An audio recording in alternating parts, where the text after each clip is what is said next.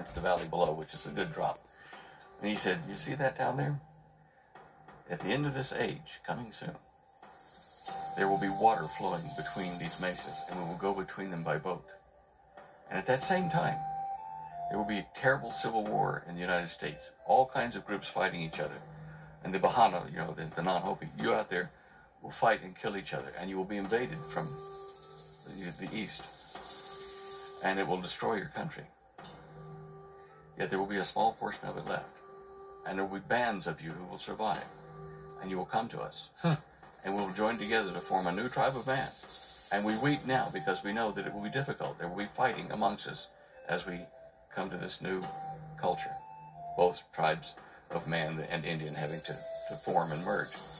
And we will move from here. We'll go north up into the Four Corners, into Colorado. And that time is coming soon. Fascinating. For water to flow between the mesas, it would have to be 5,200 feet higher than it is now. Now, I don't think the sea is going to rise that level.